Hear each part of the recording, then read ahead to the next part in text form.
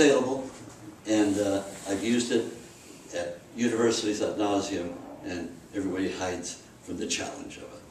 And I would debate anybody on that. Let me repeat. We the people do ordain. Whatever we ordain and create, we do not have to ask permission to change it. And that's exactly what our forefathers said, that we have the right, the sovereign right, to change our government in the future to satisfy our needs. That's the whole basis of what I've been doing for the last 25 years. Now, it's not hard, and of course I came out of the presidential election. You'll enjoy this, because if you looked up at the gallery when when Barack Obama was making his speech on jobs, if you looked up, remember they show the family gallery, they see his wife there, and she looks a little somber because obviously they're having a lot of problems within the White House. And so you look up there, did you recognize anybody else? I recognized Jim Immelt, the head of General Electric. What's he doing up in the family gallery making his speech? And the other guy, Steve Case, the guy that did AOL, he was up there. And so that's politics as usual. You take your big financial backers and you keep them in the family. Show them a little kudo. You let them sleep in the Lincoln bedroom. You know, that's politics as usual at that level. And so Immelt is the guy that Barack Obama put in charge of jobs. Now this is the guy that has chased more jobs from this country than any other CEO that I know of. And now he's in charge of jobs. Well, that's a joke. That's the continuous joke of Obama. Bad joke. What he's in charge of is raising money for Obama to keep him as president. Because I debated Obama, took the color of the guy, and I don't mean color racially, I mean the color of the guy inside. And I can tell you, nothing has changed. I voted for him. I was so happy, I jumped with joy. I was being interviewed on Al Jazeera when the vote came in, and I jumped up in between the two anchors and said, "My God, isn't this wonderful?" Because I had hopes too, even though I knew better. Even though I knew better, but you always hope. That's why I'm an optimist. When people say, "Well, you got to go get 60 million votes," well, you have to be an optimist to work your heart out to go get 60 million votes when the media won't even pay attention to you. So he got elected, and what he's done is just horrible. The worst thing he's done in my mind, and there's a lot, the worst thing he's done is shortly after he was sworn into office, he made this statement: "We won't look back." Remember? Well, I can't think of anything that's more diabolically injurious to a democracy. To tell the people, we don't look back. You know, we're in charge, we know what's going on, and we look forward. You need to look back. Anybody who understands history knows that you have to know history in order to go into the future. Otherwise, you're condemned to repeat it.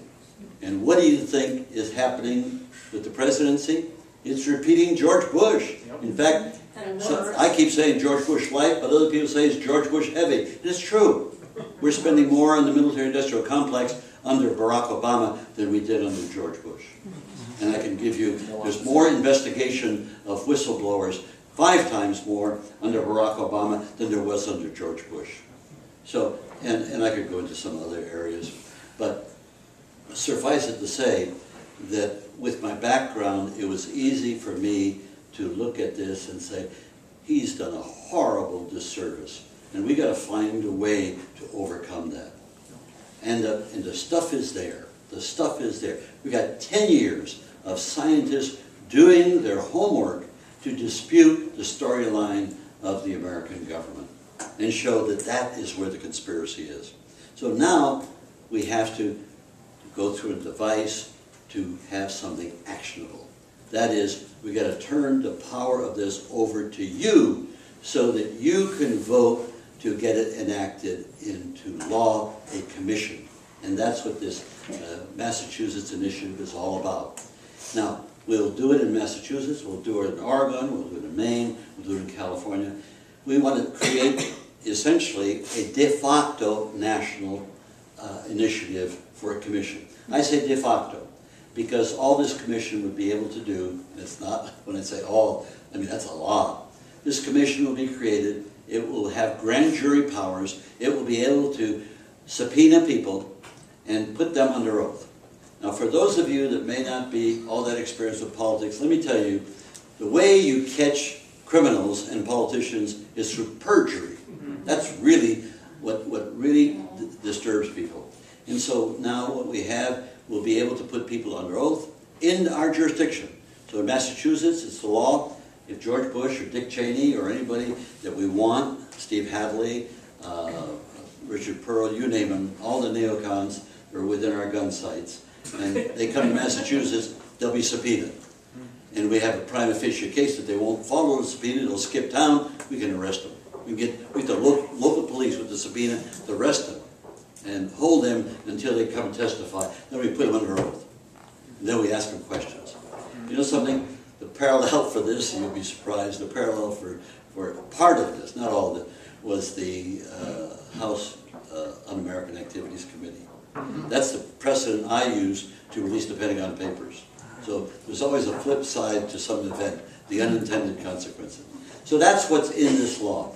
Now the other problem that we had in addition to setting up the commission with these powers, and that's the reason why a lot of states, see, if you can only get them in Massachusetts, but now if you got it in Colorado, they can't go to Colorado. You can get them in California, they can't go to California.